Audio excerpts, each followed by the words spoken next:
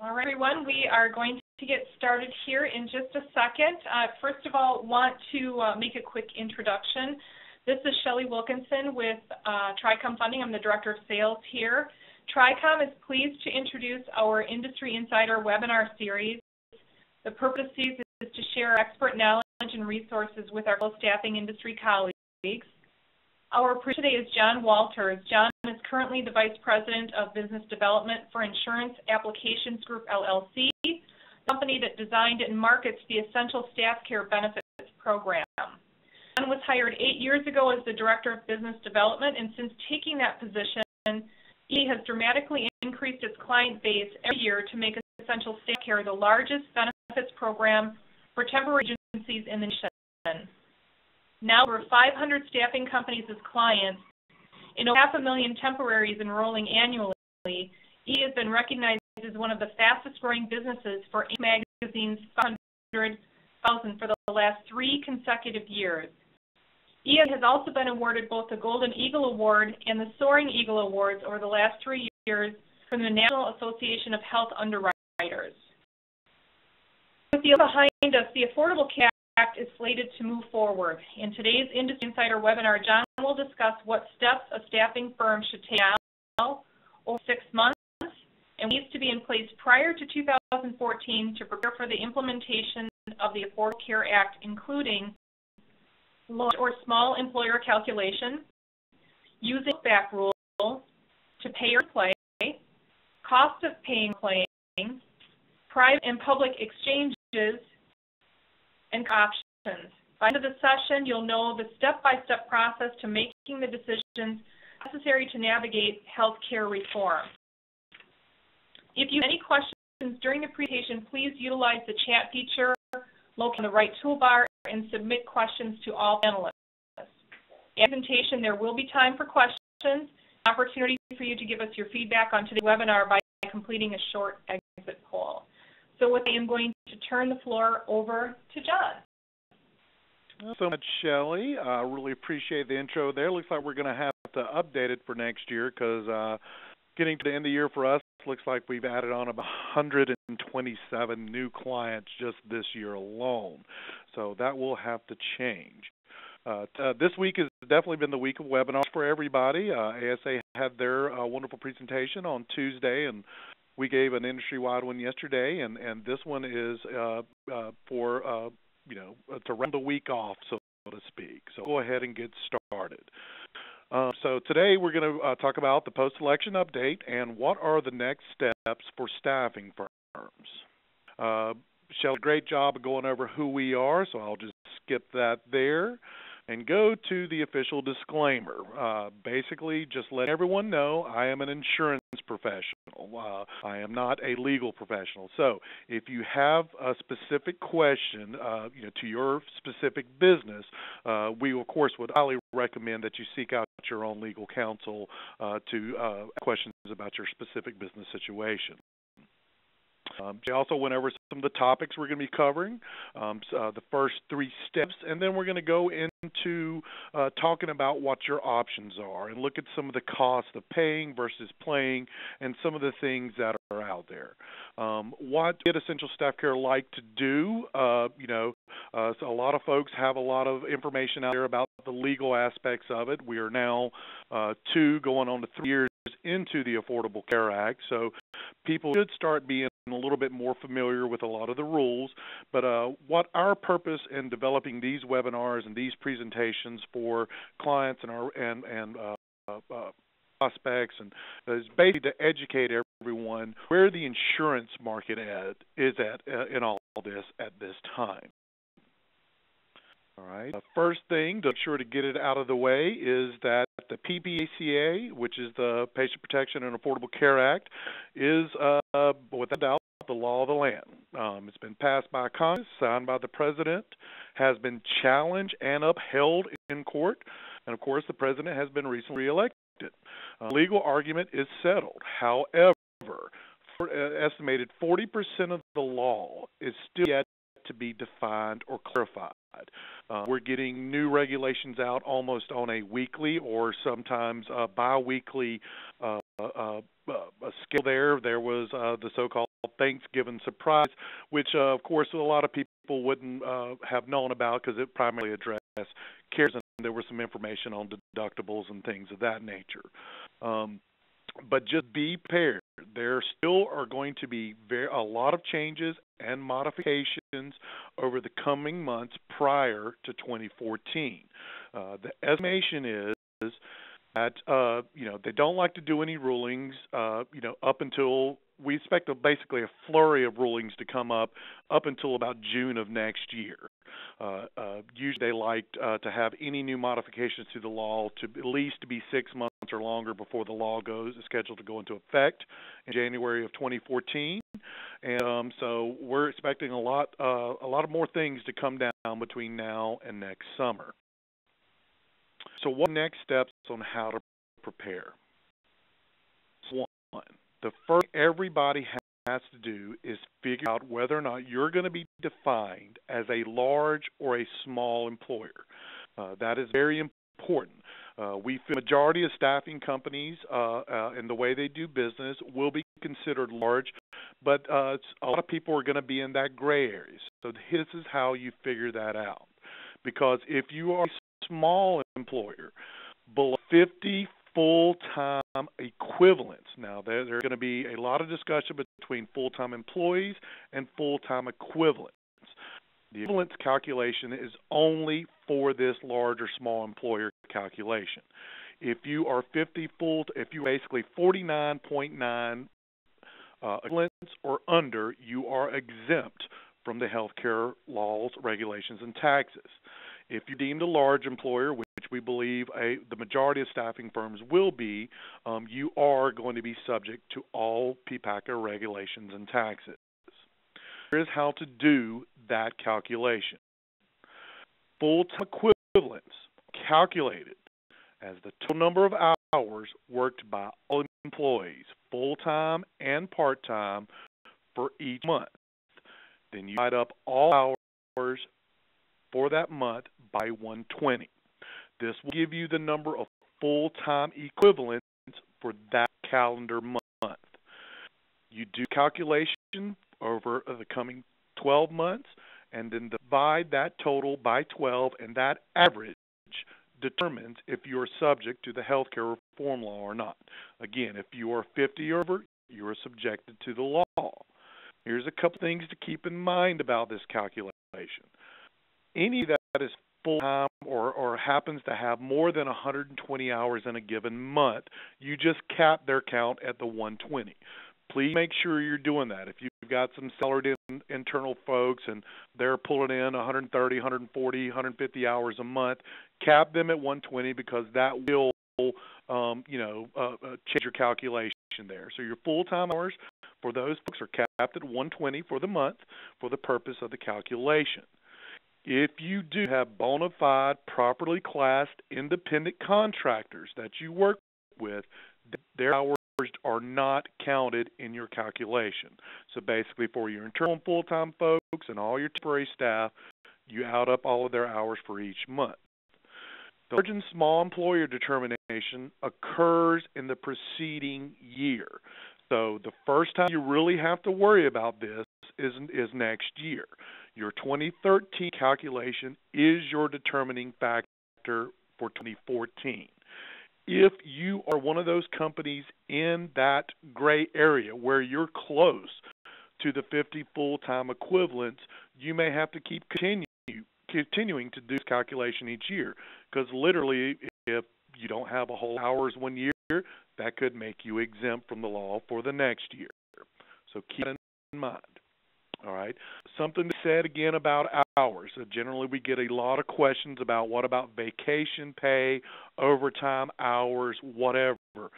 Hours in this calculation are hours.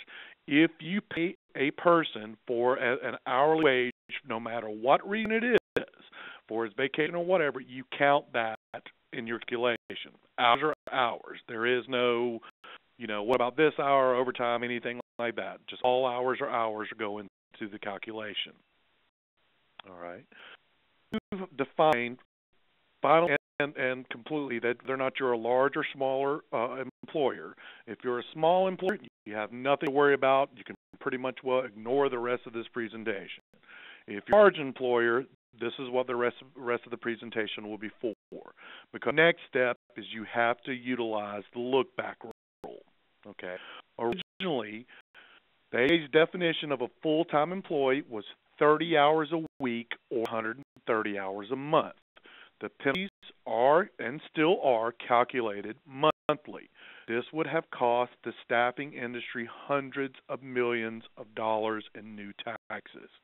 This would have been the part of the law that most staffing companies feared when the law was first passed.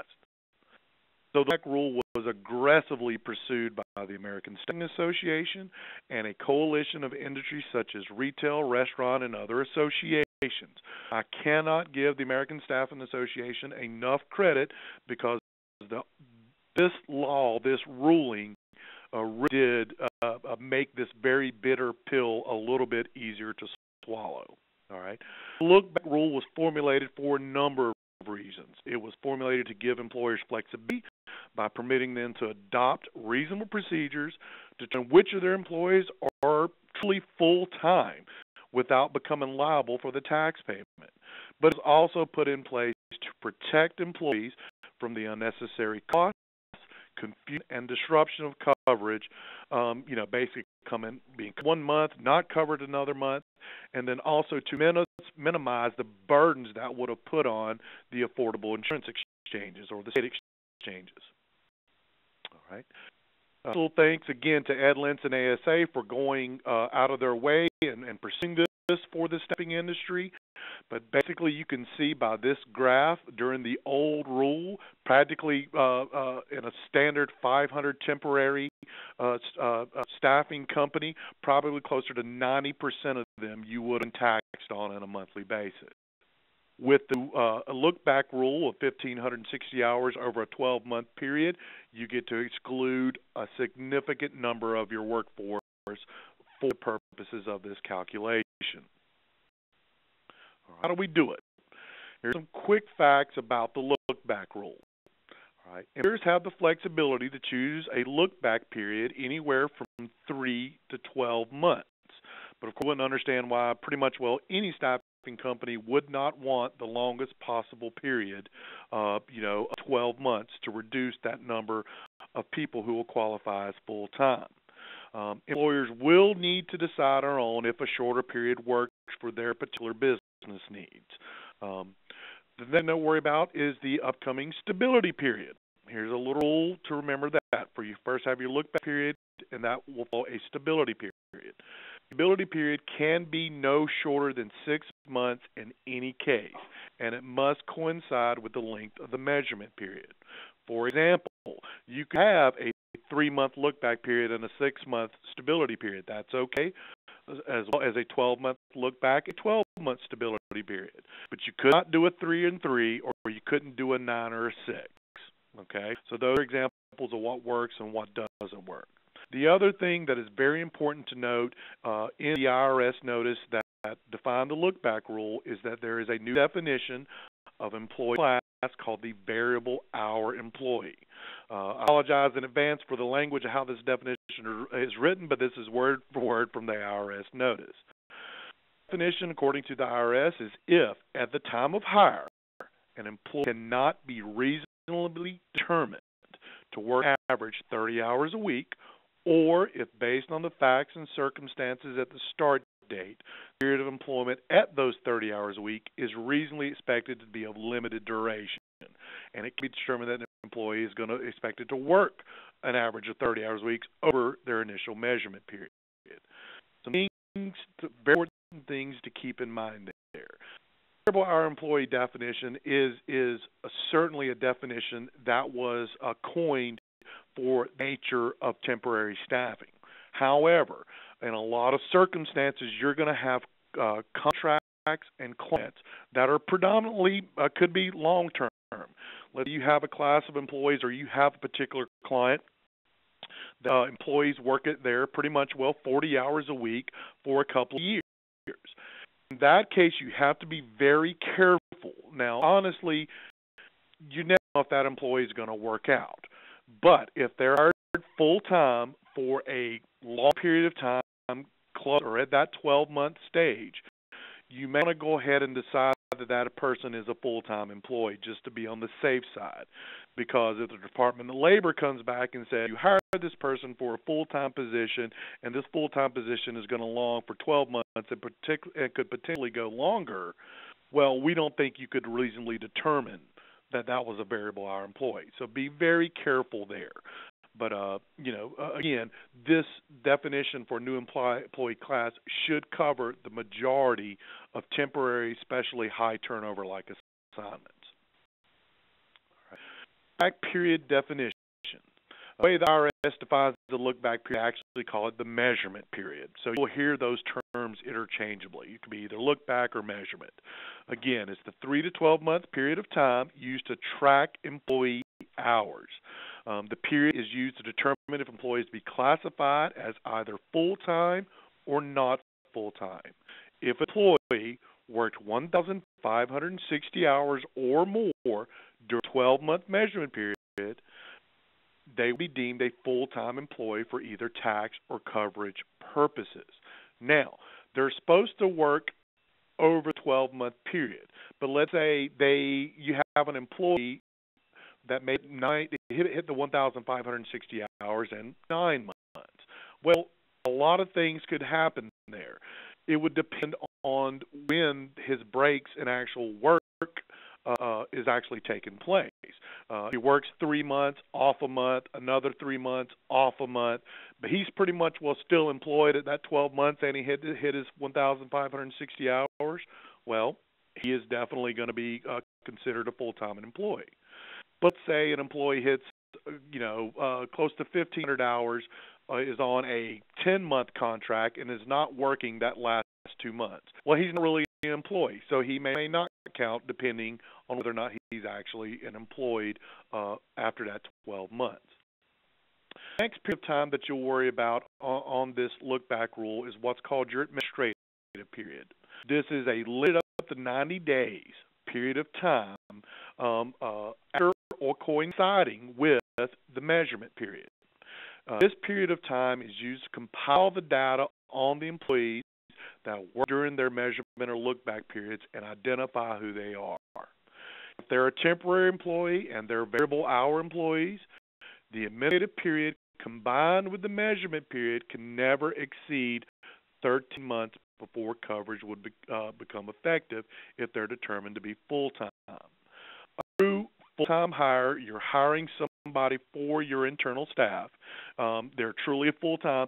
They're not going to be subjected to a look-back period. So it's very important that those distinctions are made. If you're hiring somebody for your internal staff or another full-time position, they don't really get a look-back period.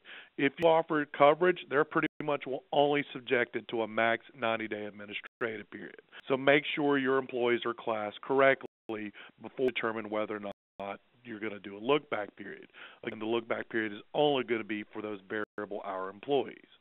Following both the measurement and the administrative period is what's called the stability period. This is a 6 to 12-month period of time after both of those periods.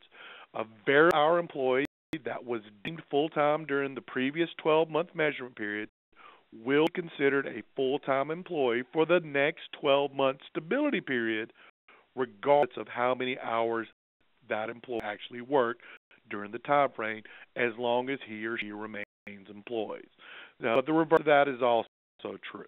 If they work the initial 12 months, if they didn't meet the requirements, they're not deemed full-time. We're not going to be deemed full-time for their stability period as well. All right?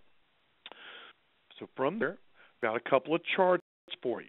The two main types of employees that you have to worry about for 2014 are your ongoing employees, basically who's going to be determined full-time as of January 1, 2014, and, of course, your newly hired variable hour employees. An ongoing employee is any employee that is currently on your payroll that has currently met a standard measurement or look-back period. So basically, if they're hired on January 1 of 2013, okay, they're this January 1st, and they work the 1,560 hours for all 12 months, and starting on January 1, 2014, they're really only going to be subjected to a 3-month administrative period. All right. If they're deemed full-time as of January 1 and you do not offer them benefits, you will either pay the tax on them or they must be enrolled in coverage by the end of that 90-day waiting period. Well, you're also going to track someone that is hired in, let's say, June of 2013. Another question, you're going to have to track that employee's hours. Let's look at this chart again. Assume for a moment that an employee was hired in June. Well, you track them for the next 12 months, and in June of 2014, you will determine whether or not they're full-time or not. If they are full-time as of June, then you've got your administrative period, and you either start paying the tax on them or providing them coverage. The example is how to deal with new hires. Let's assume that you have, and this is kind of how you will be doing it going forward, all right? It is hired any time in January of next year, but for this example, we're saying January 1, just to keep the example simple. Hired on January 1st, 2014. They're going to have to work their full 12 months in 2014. Your rate of in this example covers that 13th month situation in regards to administrative periods. Your administrative period would technically start at the beginning of November. In the beginning of November, you'll start tracking and compiling all the data of everybody that was hired on January 1, 2014. You get 2 months of 2014 as a part of the administrative period, but if they're deemed full-time employees, at their end of their 12 months, their coverage must be effective by January 31st. All right? And just basically it's going to be a rolling example as people are hired throughout 2014. Again, the law doesn't go into effect until January 1, 2014, so you'll have to have this in place and start tracking employee hours as they are hired throughout 2014, assuming you're going to do a 12-month look-back rule. All right? You're going to use the look-back rule. You can go ahead and use it now. Let's start doing some data calculations, looking at employee hours, and go ahead and look from your previous years. Use 2012, 2011, 2010 to estimate your full-time employees, kind of what you're doing now. And this will give you an idea of what your potential tax penalty exposure is. If you're going to offer coverage, you very much in particular have to do your look-back rule, and you will need to apply that rule and identify who those particular employees are. Excuse me. Basically, you're going to have this for census information. Census information and typically 3 years claims experience is required for quotes from the majority of the major carriers. All right. So you're going to identify who those people are if you're intending on offering major medical qualified coverage to them. Step 3. Completed your look-back rules. You start getting an idea of how many full-time employees that you really have. Your next step is really going to be having to decide whether or not you're going to pay or to play. Again, if you're a large employer over the 50 full-time equivalents, not 50 full-time employees, but 50, but if you have 50 full-time employees, you're obviously going to have 50 full-time equivalents. You're going to be required by law to either offer a qualified health plan to all your full-time employees, in other words, or you have to pay a penalty on each full-time employee. There are many considerations employers have to take into account besides the financial one. All right. The cost of paying. The penalty for not offering a qualified health plan is $166.67 per month on each full-time employee, less the first 30. So if they're determined to be full-time, Your penalty is at 166, or a lot of people like to use the $2,000 per year. It all equates to that. So they the 166 or $2,000 a year on each full-time employee minus the first 30. Okay. For some reason in law, you get to not count your first 30. The previous question, and actually with a lot of our clients, this has come up. A lot of those folks that are in that small to mid-sized gray area, they be deemed to be a large employer because of they have quite a number of part-time employees. But once they start identifying who their full-time employees are by the look-back rule, either close or actually maybe less than 30. Well, at this point, our opinion is, since the law gives you the first 30 for free, if for some reason you're under that 30 of full-timers, if you're in that area, you're pretty much not going to have a tax penalty. Okay. Employees that are not offered coverage, they're going to have that coverage available from the subsidized state exchanges. If an employee doesn't pick up the coverage, they face individual mandate penalties. Thing about the tax penalty here. Tax penalty is scheduled to increase, but tax penalty is indexed to rise in basic healthcare premiums or the consumer price index. So in our opinion, because the tax penalty increases are indexed to the rise in the cost of premiums of healthcare, this is always may be a little bit less than what the cost of premiums are, depending on how premium inflation goes. All right. Some of the advantages of taking the pay route. You're going to much lower or no administrative costs comparatively. Okay. It's going to be a lot easier to budget based on your penalties and costs are directly going to be tied in to the increase or decrease in your full-time employees. Compared to the average national employer contributions for non-staffing groups, and we have the chart and the source where we get this from, the tax is less expensive, even with premiums being tax deductible. So at this time, it appears the pay option appears to be less of a financial, regulatory, and administrative burden compared to offering coverage in a lot of cases. Right?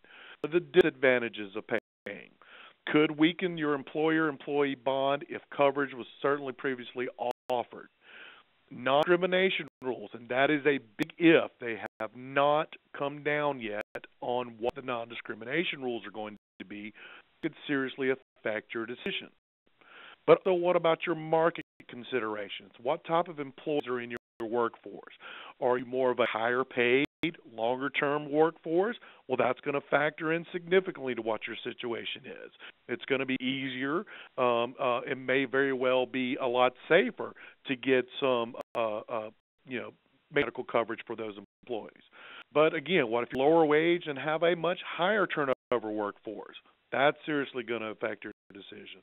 And of course, all importantly, what do your clients want? All right.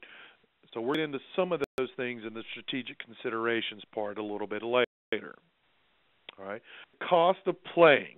Playing means offering a qualified MEC health plan. Many factors are going to play into this decision of whether or not you're going to offer this to all your full-time employees for your clients. Now, does the new law introduce many new administrative, regulatory, and fiduciary burdens?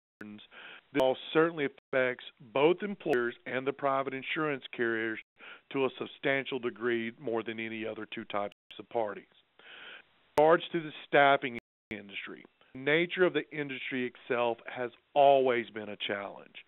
And our wage, typically assignment-based workforce, makes it difficult at this time to predict if affordable options are going to be available.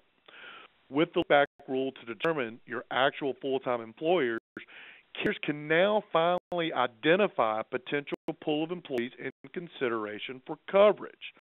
All right, carrier requirements and actuarial considerations will apply. All right, here's the chart. This is the most recent 2012 Kaiser Family Foundation study. This is the average cost broken down between employees and employers and what the costs are average. And again, this is all industries and not particular to staffing by any means. I wouldn't even think a number of staffing companies would have been included in an analysis like this because of the historically low participation.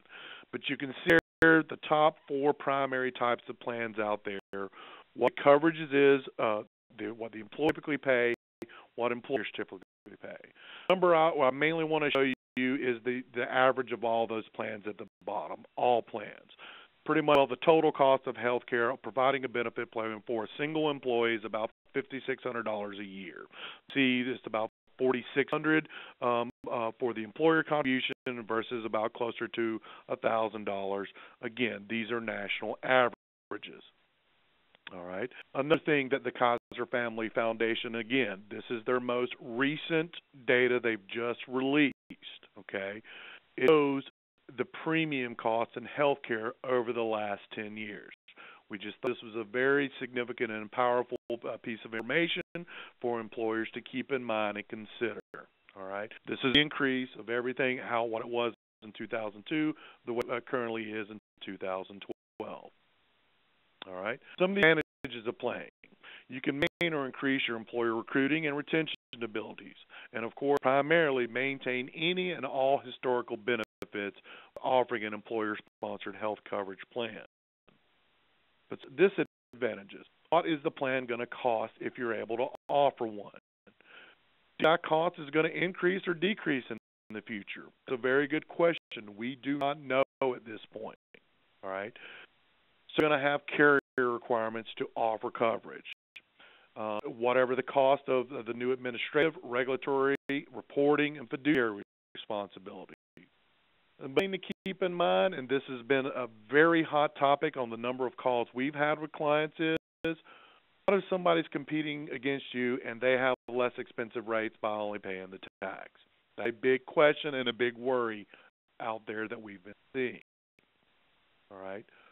At least the non-discrimination rule I previously mentioned. It is a part of the Affordable Care Act, but it has been tabled due to the implications.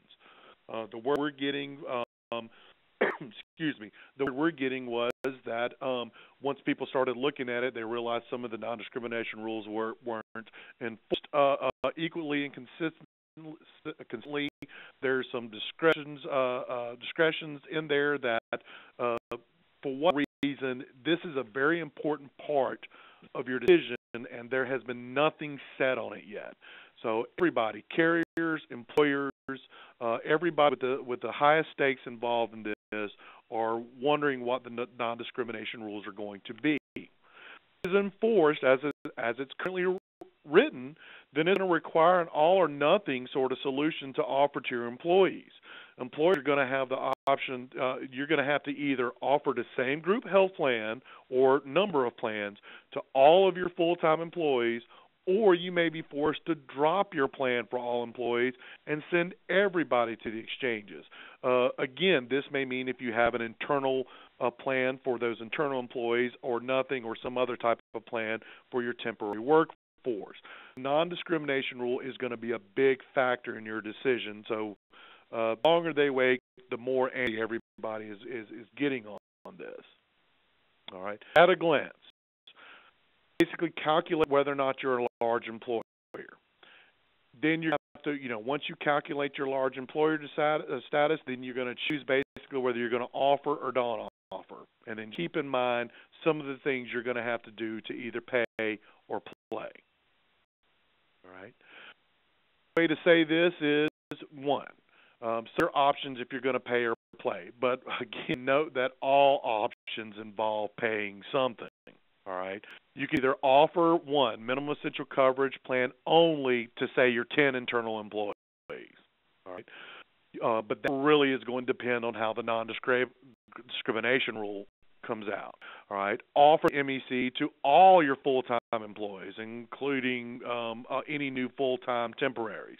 All right. Or you're going to have to decide to drop the health plan completely and send employees to the exchange for coverage. All right. A lot of the terms that have been popping up with the invention of the state exchanges, we are now seeing a rash of private exchanges coming out there. But so StaffCARE has actually developed one as well. Things about the exchanges. Employers of a certain size and, of course, individuals will have access to coverage from either the private insurance market or the state exchanges. All right. This certainly introduces a new dynamic in the insurance market, and how it all will end up playing out is very uncertain at this time. It's still very much a state-to-state affair. So regulations, mandates, and availability could vary greatly depending on what state or states you do business in. All right. So please keep that in mind. Those folks in, say, Alabama will probably have access to a wide different selection of plans and rates compared to companies in California, for example. All right. Private exchanges. The definition of an exchange is an organized marketplace or center for trading or purchasing securities or merchandise. Private exchanges are emerging as marketplaces for health insurance and other related products promoted by private industry stakeholders, brokers, benefits consultants, things like that. Generally with options for employers to administer defined contribution arrangements. But that's got to be in now for a lot of different reasons. We sourced this from one of the best analytical firms in the country. They have released a very recent report on exchange, Booz & Company, and we will have that. But here were some of the tidbits out of the Booz & Company report on these new exchanges. There's going to be two primary types of private health insurance exchanges. We'll have multiple carrier exchanges and what's called single carrier exchanges. The thing to keep in mind, apparently, based on this analysis from the Booz & Company, is that the multiple carrier changes are basically going to have weak regional followers. It's going to be what are a lot of brokers and benefits consultants. It's going to have a number of different carriers in there and pick and choose, but it's probably not going to be a lot of very well-known carriers. Then you're going to see strong single carrier exchanges emerge. These exchanges are promoted by a single payer or insurance company, and they're going to target employers that wish to maintain some role in choosing both the insurance carrier and the plan design. If you notice above in the multiple carrier exchanges this is going to be more for those employers that just want to take a total hands-off approach. It's all things are going to work for the health insurance market. Right? Last but not least are the new state or public exchanges. All right, individuals, not employers now, but individuals, employees. If they're not covered under an employer or type of state, federal, or other type of program or dependent coverage for something, basically their spouse and their spouses covering them, their employers. If they're not covered, they now have access to subsidized coverage from state exchanges. Individuals face somewhat low penalties currently for not having coverage. There is no pre-existing condition limitation on plans anymore. So theoretically, employees could indeed wait until sick before purchasing coverage. We think that is going to be one of those unintended consequences that is going to cause some problems later on down the road. Each state is going to have a wide amount of flexibility on the setup for its exchanges. Then decide whether or not to have a state exchange at all and make the federal government do one. Probably 16 states have decided not to implement their own exchanges at this time. What plans must cover in addition to the federal MEC requirements? The states have a ton of flexibility. The MEC requirements from the federal government, when they are finally defined, is basically going to be a floor. So this is what we mean by plan designs and rates can vary greatly because states have flexibility on what they want those plans to cover. States can decide what carriers or what number of them will participate in their state exchange. What types of plans can be offered in their dental vision, what employer sizes they're going to allow. PPAC currently limits it to under 100, but the states have some flexibility to mess with that. A key to remember here is the flexibility of each state has on making those options and for individuals employers will vary greatly. A big question that we're starting to come up against in the insurance carrier market is whether or not employers are going to be forced to compete with their state exchanges on benefit offerings. What I mean by that is what if in a certain state, based on their rules, the plans you're able to get as an employer aren't as rich or a heck of a lot more expensive than what you can get out of the state exchange. in those scenarios, are you going to be competing with the state exchange for your employee benefits? A very big question that there really hasn't been an adequate answer to yet. All right. Here's some of the exchange decisions. This is a statehealthfacts.org from November 19th. So this is as current as we have on what states are basically defaulting to the federal exchange, whether or not they've decided or if they've already declared that they're going to make a state-based exchange. Again, to the individual mandate, just like to show this for what the penalties are. And this is a year penalty. Depending on which percentage of the federal poverty level they are at, their yearly earnings and what that matches up to be. Their penalty is 1%, and you'll see what their penalty is for the year. Okay, right there. That's a pretty low penalty that's going to be taken off of someone's tax forms or their rebates or whatever, versus actually going out and picking up and paying their employee contribution on either a state exchange or employer plan. That's why we say there's really not a whole lot of incentive for folks out there to really buy the coverage, because the penalty doesn't look that high compared to the price of a major medical program. All right, covering options. You pay or to play, or could the insurance market figure out some type of option in between? Doing this as a sales pitch, but since we focus on the staffing industry, these are some of the things we're developing. We're the next generation staffing products for the temporary and variable hour products. We're developing new self-funded, a major med option for those folks that need it. And then, of course, we're going to try to coming up with a defined contribution advantage, a somewhat in-between scenario. That's kind of what they're designed for. I basically just said that there. The defined contribution is the in-between. It's basically for staffing as well as other industries. Our other two are going to be specifically for staffing. Right. Strategic considerations that you have to keep in mind. If you're going to play, we highly recommend you make friends with a good ERISA attorney, because, again, we're talking a 2,700-page bill and currently 16,000 pages of regulations. And again, 40% of the law has still yet to be defined. So there's going to be a pretty tricky maze to navigate. So make sure you have someone that is very good at this, advising you for your specific business needs. What do you decide to pay or to play? What do you decide to do there? Spread the cost of either the coverage or the tax penalties among all of your temporary workforce. The companies that have a low ratio of full-time versus not full-time are going to have a financial advantage over those companies with a large full-time workforce. Right? Again, this ties in basically to the need for temporary staffing. We still see that as being quite strong. Remember, your clients and everybody else are in the same regulatory boat, facing the same costs and the same decisions you are. You, as a staffing firm, will have the advantage of spreading your increased labor costs amongst your part-time workforce. Your clients will not have that advantage.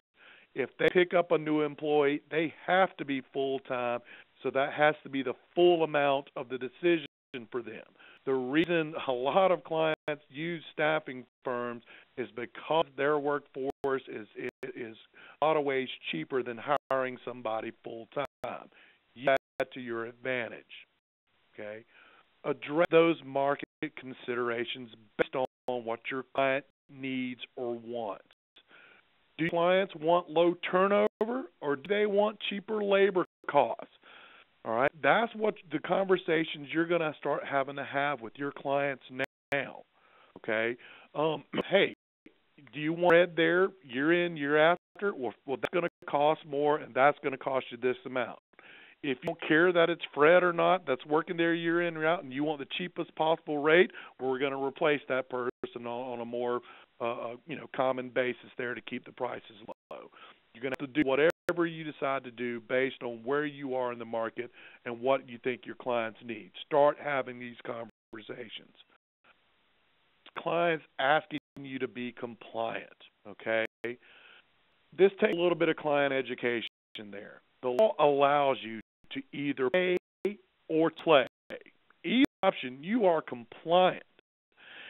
It does not going to matter one way. At the end of the day, it's going to cost your client more either way. Your clients are going to have to pay more. How much more depends on what they want as compliant and what you mean as compliant. The clarification on what's compliant or not will be key to your discussions. Again, go back to that earlier question. You want lower turnover or you want cheaper labor costs? If you want these people covered, well, we're going to have to factor that in. All right. Last strategic considerations. CFOs are more likely to be involved in making the company healthcare decisions now than HR. This is all due to the increased regulatory and fiduciary responsibilities involved. You now have the IRS as the enforcement agency. You have a substantial tax penalty where you didn't have before. So your HR person, decisions we're seeing being made now are coming down from the CFOs.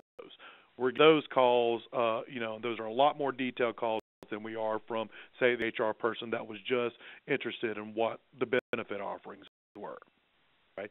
Decision to play and offer coverage will likely depend on the availability and the affordability of coverage compared to the relatively easier option of paying a monthly penalty.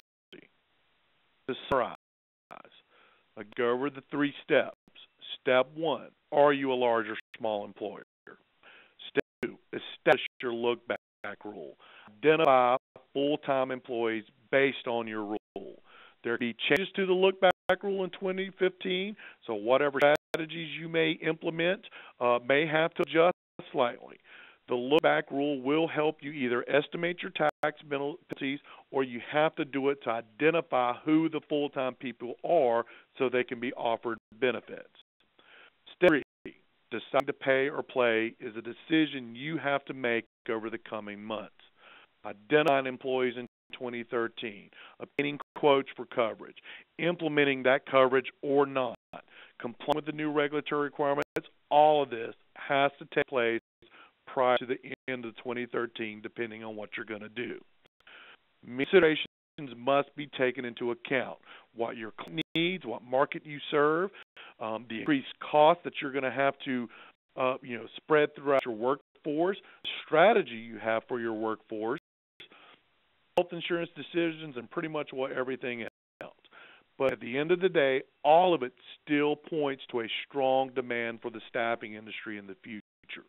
But again, it goes back to those points I made earlier. You should still be able to be a less expensive option for labor workforce, where your client's standpoint is. Important. Last but not least, make sure your healthcare vendor or broker has experience in the staffing industry and understands its unique challenges. And they're going to be providing the expertise and the solutions you need. Because at the end of the day, there are no unicorns. Use common sense. If someone's promising you, you have a below 50% employer contribution, it's going to be dirt cheap and you don't have to get anybody rolled and it's going to get you out of the law. Common sense. Those plans do not exist, certainly from the major carriers in the nation. We've been having those conversations for the past 2 years. It is not there yet. All right. From there, that's pretty much it. So the floor is now open for questions. John, we've had a number of questions, so I'm going to start reading these off for you if you're okay with that. Okay, sure. All right, so the first one we had come through, what paid vacation and holiday pay at a flat rate and not hourly? Would you have to figure the flat rate divided into hours? It's a good technical question. I'm going to have to give you my best educated guess, and that guess is yes. The way I look at it is if you do vacation pay, they want those hours factored in. Again, the only thing we're really counting, we're not counting the actual wage, we're just counting the number of hours. So I guess base that on a normal work week for that employee. Okay.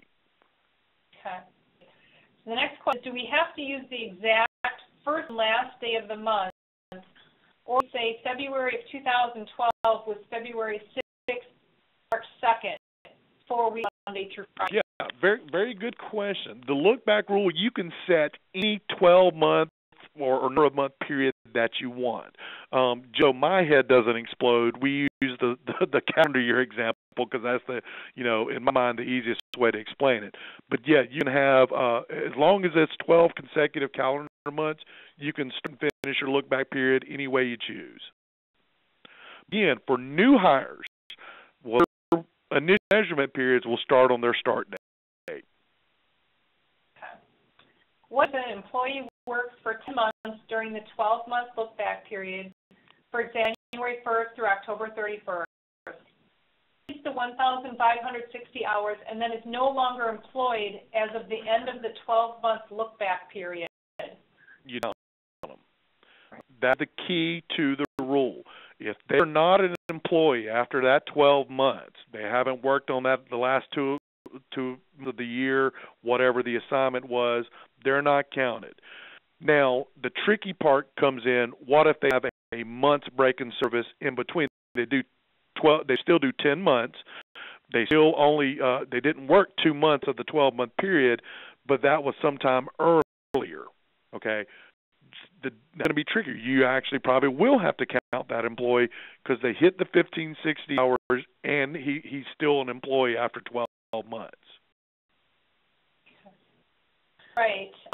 Next question. If a contractor is hired on January 1st, 2014, and assignment on June 30th, 2014, but hired 2 months later on September 1st, 2014, do we January start date or the September start date for purposes of calculating the 12-month period? Now, you're going to hate me. That's yet to be determined. SA is working very hard to get labor to clarify or issue a new ruling on what length of employment has to be, or the length of non-employment, I should say, or there be some at least minimum hour requirement that an employee has to meet in a month's time. So, yeah, good question there. The jury is still out on that.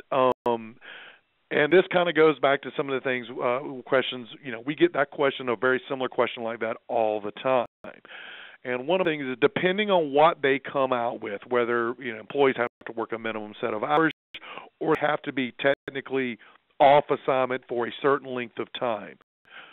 The way to look at it is one of the things we know about the staffing industry is staffing companies rarely officially terminate employees. Just like most of you know, that employee may come back at a later time and want another assignment at some point. So staffing companies generally don't go through an official termination process. Well, that's one of those things in my mind that is out there that may actually end up taking place. That when an employee is off assignment, you may have to, just based on the rules and regulation, go ahead and officially terminate that employee. So there's a lot of questions there that are yet to be answered. Very good question. The honest answer is we don't know yet because they haven't ruled on that yet. Yeah, another question here that the person who posed it said that you answered it, but I thought it'd be a good question to ask. Sure. Just for everyone else to hear. It says, can all companies less than 50 still offer a regular plan to internal employees only, or would we have to offer to everyone? Great question. If you're under the 50 full-time equivalents and deemed to be a small employer, you're pretty much well off the hook from the healthcare reform law. So unless, I would say, the only thing that would throw a wrench into the works on that would be if they came out with non-discrimination rules and they made that apply to small employers as well. But based on the way things are now, the way the rules are now, I think that person will be fine to continue doing business the way they're doing it. Because at the end of the day, you're a small employer and healthcare reform doesn't apply to you. And we have several here, so hopefully you don't mind. We're just going to keep going through all these. That's right. Keep going. Okay, can you clarify what you mean by saying not offering health care? Do employers have to participate in paying the premiums, or do we just offer the benefit? Good question. Now we're going to start getting to a little bit of legal points and fencing on this. The law is written. The law is written is you cover your requirement by the law by making an offering of coverage. So that is correct. However, this is something we've been trying to educate folks for a while. To get that coverage. Now listen, we're not talking about just Aflac plan or something like that. So it has to be full blown qualified health plan, major med coverage. Well, at this point, no carrier in the country is going to write you without a minimum participation requirement.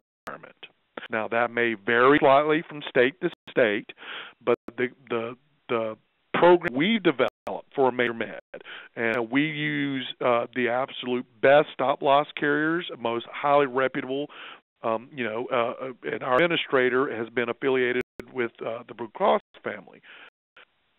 Those plans all are going to require 75% participation requirement. The additional carriers we are talking to now, they're not backing off on that.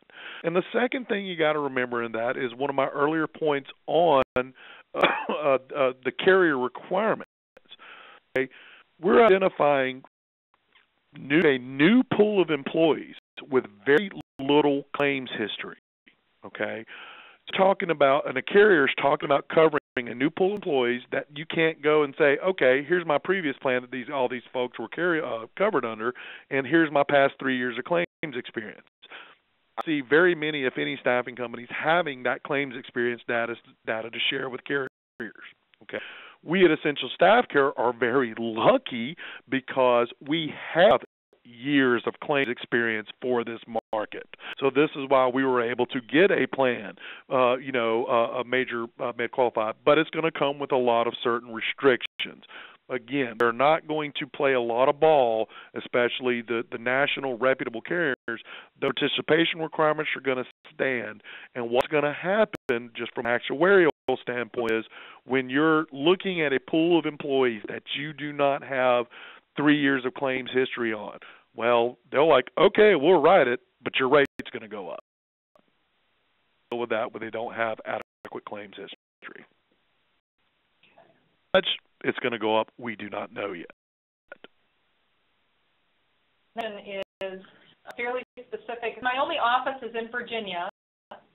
My husband lives in Maryland and works in D.C. Which state plan do they have to get if we provide an acceptable form of coverage for our employees? Good question. It is going to you're going to have a number of choices there. We're talking about, I'm just a little curious, we're talking about one single employee here? The question was worded. I would just say talk to a local broker and grab an individual plan for that person. That would be the simplest thing. It's going to be very hard. Again, group underwriting requirements are going to apply here. Our carriers that we're developing our MEC program for the staffing industry, it's going to be basically for the mid to larger size employees. They got to have about 150 full-time employees. Anything less than that, they just know the rates go up higher. So, when we're talking about one single employee, you have to look at probably individual plans there. Those tend to be very expensive. And anything under 50 employees is generally the small group market, so you're going to have some issues there as well. Okay. Do we know the government is going to define certain plans as quote-unquote Cadillac plans, and are they going to tax employers who provide that level of coverage to internal employees? Most of our focus is basically on the staffing industry, where these quote-unquote Cadillac plans, you don't a whole lot of those out there. But yes, there are supposed to be taxes and penalties based on quote-unquote Cadillac plans. Next question is, I have a contract, and many of the employees that work on this contract are military dependents or retired military. They have benefits with the government. Will they count towards full-time employees? Most of them choose not to take my benefits because they have medical coverage through the government. Absolutely right. So there you've got a couple of ways to look at this, and it depends of whether or not you're going to pay or to play. All right. In a situation like that, I would advise to play. Try to get something, because you know that the number of those employees aren't really going to have to take the coverage because they're already covered through some type of government program or some other type of employer-sponsored program. So if someone is already covered, you don't have to worry about them. You're not going to sign up for your plan and you get a free pass. You pay in that scenario, you have to pay on all full-timers regardless of whether or not they get coverage. So that's a very important part of the decision to be made there. Next is, in calculating the full-time equivalents, do I take the total hours worked and divide by 12, or only count the hours up to 120 worked by an employee? For example, 25 employees worked 240 hours per month for 12 months. Would this count 72,000 hours or 36,000 hours towards the small/large calculation? I'd just say just start easy. Count up all your hours in a given month. Just add your full-time hours plus your part-time hours. If for any particular employees or employee class gets over that 120, just cap their number at 120. Add total numbers for the month, divide the month by 120. Do that calculation each month for the 12 months. Then total up your full-time equivalents for each month, and then just divide that total by 12. That's the way the IRS says to do it, and so just start small. Just figure out what 1 month is. Your vendor should be able to help you with that. If it's a part-time employee on their own, are they considered regular by the government and eligible for coverage? If a client hires a regular person on their own, it's going to be who's the employer record.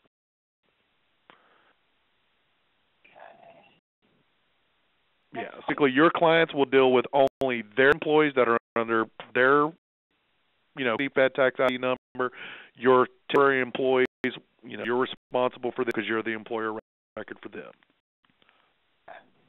Next, if national companies put us out of business if they have to offer superior coverage and we opt to not offer it?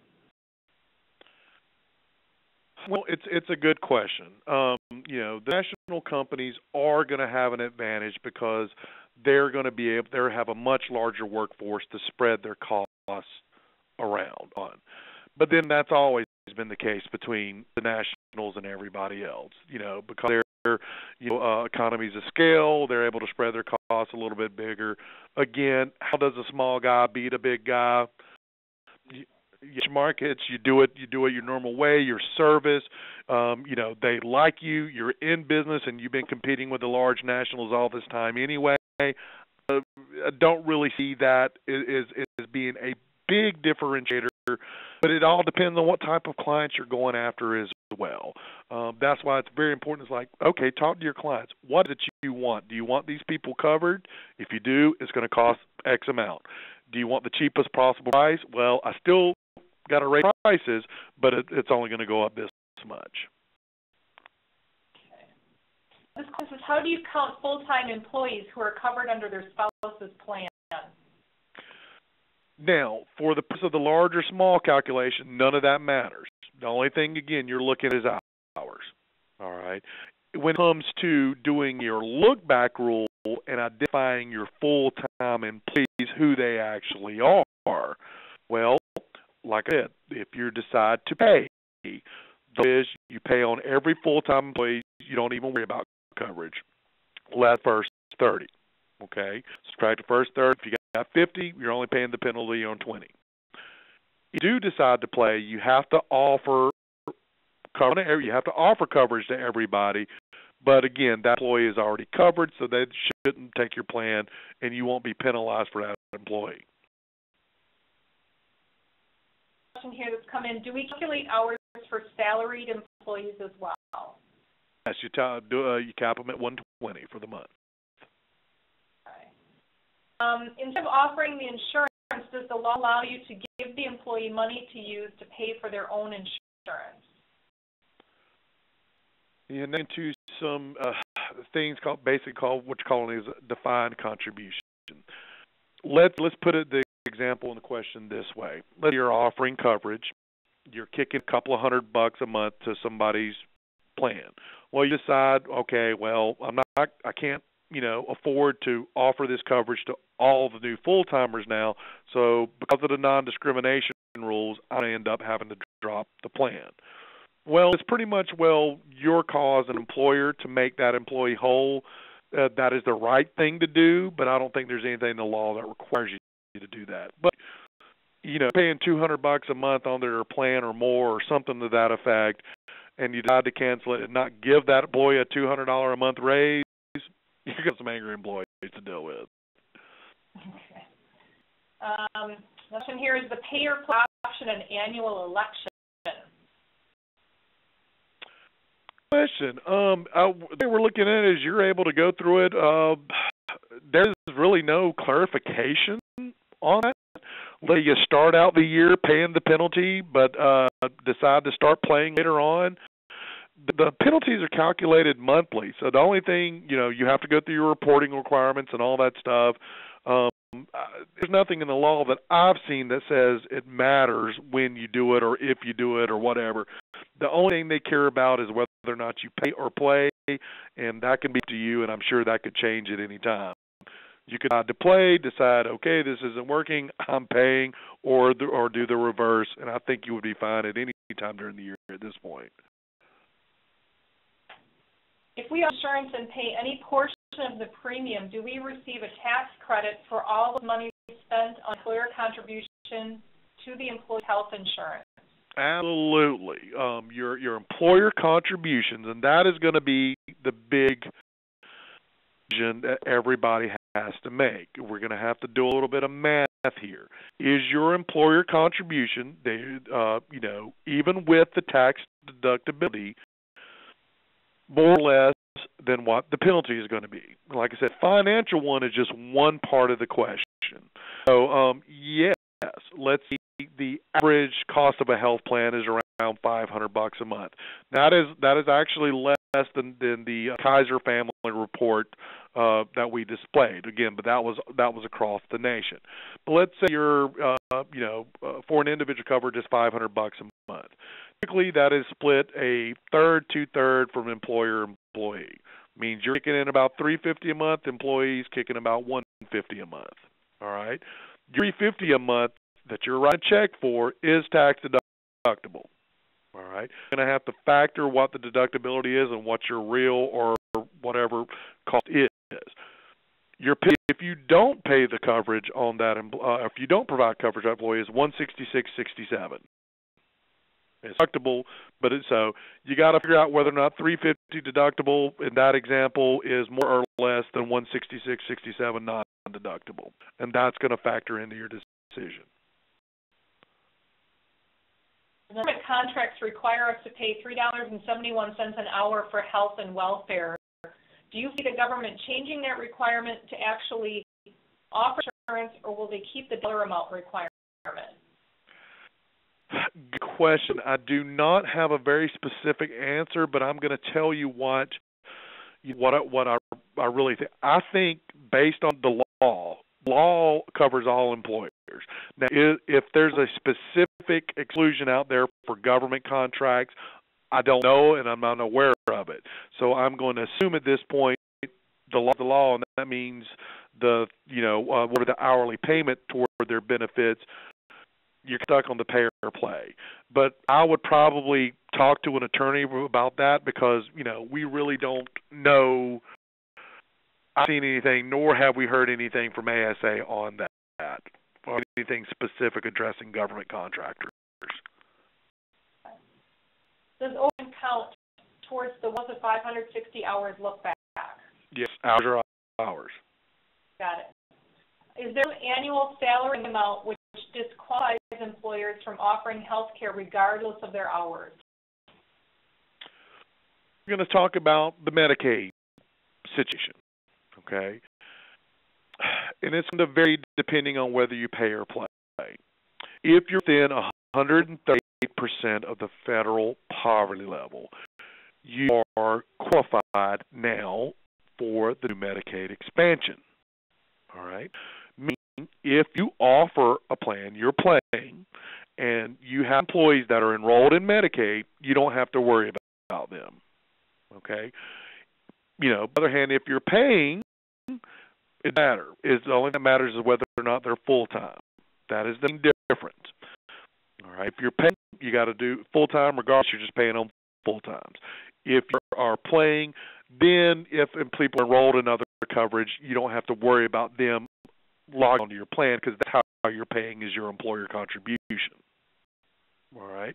That being said, the new Supreme Court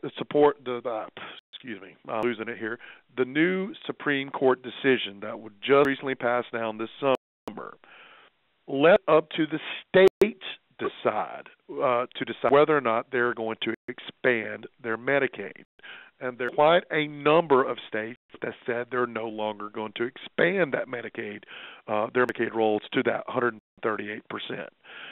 So that causes a very big question now, because if, let's say, North Carolina and South Carolina, North Carolina decides to expand its Medicaid rolls, but South Carolina does not. What happens in that case? That an employee has that available to them in North Carolina, but does not in South Carolina.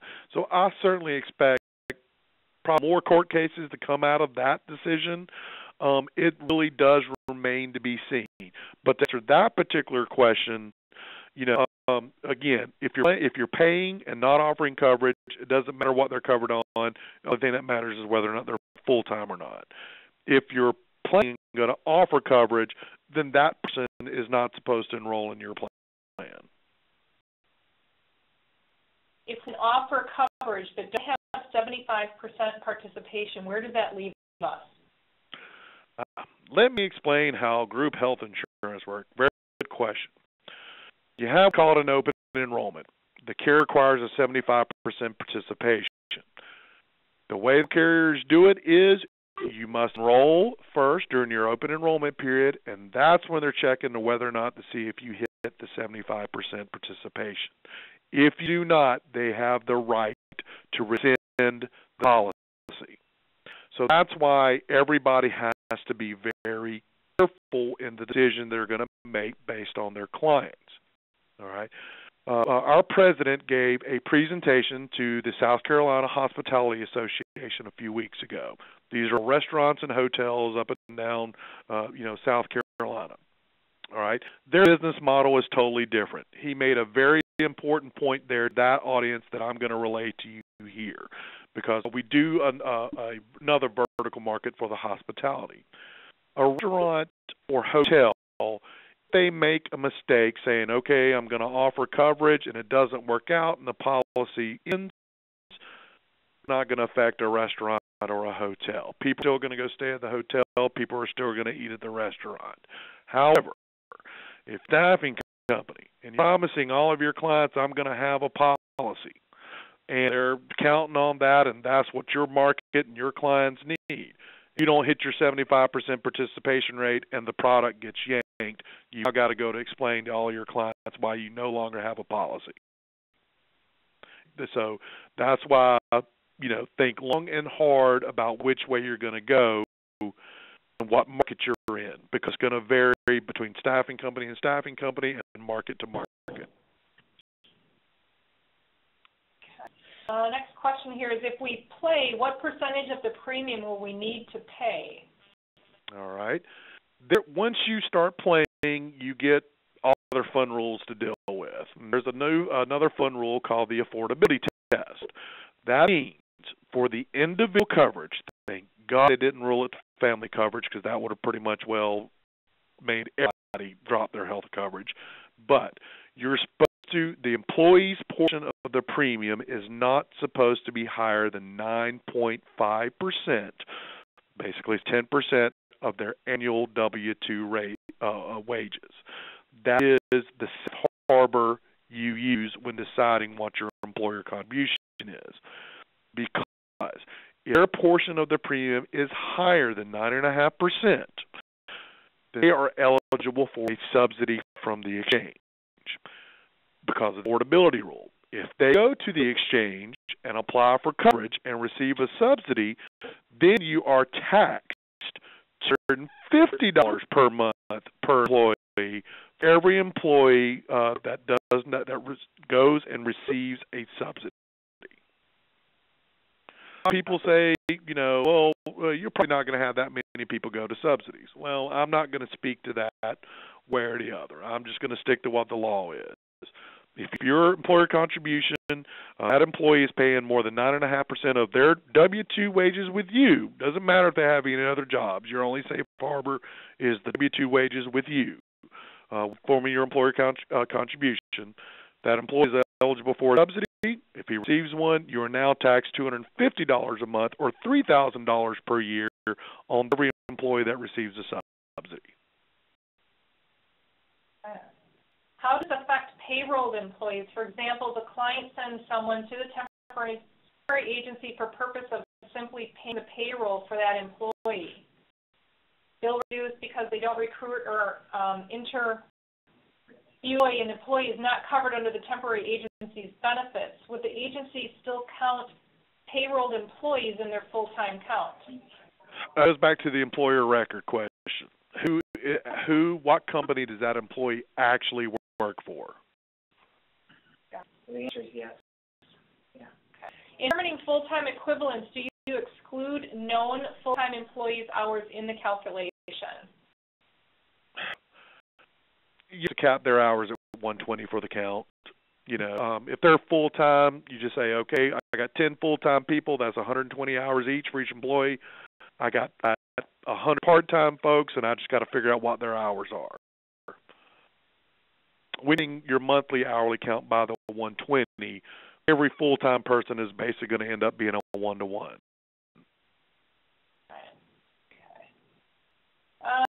I may have already answered this, but I'm going to ask it anyway. Does the law define the percent or amount per employee the employer required to pay toward their MEC, or is the employer just required to offer a plan? Things to worry about there. That first is the affordability rule that we just worried about. So your employer contribution has to be substantial enough that it doesn't exceed 9.5% of the employee's W-2 wages on a single individual policy.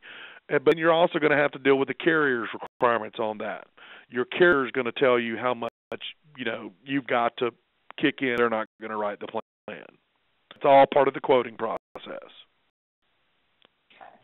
If we are a small employer, to what extent will we have to report to the government to prove it? I don't know how you report that yet, but I'm sure the IRS is going to let you know.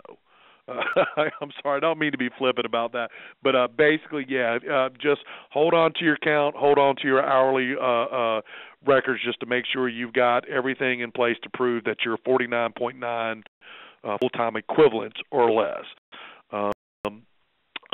That familiar other than the reporting requirements we're dealing with right now is the stuff that goes on the W-2 as a carrier standpoint. When it comes to what employers have to report, when it comes to that, I'm not really familiar with how that works yet. A couple more questions here, John, and then I think we can probably wrap up. Okay. Corporate employees are more stable than temporary employees. If all full-time employees must be offered insurance, the participation of the temp employees may not be enough to get insurance for all your employees. Then what? Those struggles that the staffing industry in particular is going to have to go on this. The good news is, back rule finally gave carriers, insurance carriers, a more stable workforce to look at. So they are now at least considering those employees for coverage where during the previous rule, without the look-back rule, the carriers were never going to touch it. Because carriers like to see low turnover, average tenure of about 3 years, for employees, and they're looking for that previous 3 years of claims experience. Okay? This is going to be a new market for them. There's probably going to be very little claim experience in most cases. use cases, there's going to be very little claims experience for that new pool of employees. So we expect that to kind of tick up premiums a little bit for that little nugget of information right there. And you're still, even though you may have long-term employees, it really is going to depend on what their turnover is. We still may be looking at 100, 150% turnover for those longer-term workforce. That's still higher than carriers like, so they still tend to jack up premiums a tiny bit based on that. So the only thing we're telling folks is go, over the next year or so, once you've identified who the employees you're trying to cover, shop it out there and see. One more question here, John, and then I think we can wrap this up. What happens if we offer and an employee will choose not to participate in our plan? Will we as the employer be penalized? Very good question. And again, that is one of those things that have yet to be defined. We do know if the employee is previously covered under some other type plan, that is something that they're going to have to sign and say, hey, I'm already covered, so I'll decline your coverage. There hasn't been really a whole lot of guidance on that employee says, I don't like your plan, I don't like the company you chose, or I don't care how much it costs, I think it's too expensive and I'm not taking it for any reason. Really hasn't been a whole lot of guidance on what happens in that case there. So, that's one of those things that's going to be a little bit hard to answer. Again, you may get into discrimination rules because, you're going to be talking to employees. We had some questions on the previous webinar. Somebody says, well, what if I just start asking anybody if they're covered? Well, we got to kind of wait and see how all that stuff shakes out. Another thing to keep in mind is for the larger, mid-sized and larger staffing firms. If you have over 200 full-time people on your payroll, they're supposed to be subjected to the automatic enrollment provision, which means if you offer a plan, you're supposed to automatically enroll those people. So, and all the ins and outs of that's supposed to work hasn't really been fleshed out either, especially in regards to those questions when it comes to declining coverage.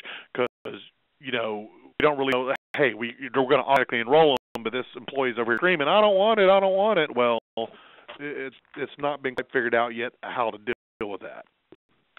Expect a lot of new changes over the next coming months. Great. Well, thank you so very much for all of that extra information, going through all of those questions, John. I really appreciate it. I'd like to thank our participants in this webinar, as well as John for sharing his knowledge about the Affordable Care Act. The recording of this webinar will be available on our website, www.tricom.com/resources. If you have any questions or with the webinar recording, please feel free to contact either John or us at Tricom. Thank you again for your participation, and more information on our next webinar session. And John's contact information is up here, so feel free to email him directly. We also have a short poll. If you please take time to answer a couple of short questions for us. It does help us content for the following webinars. Thank you again, everyone. Thanks.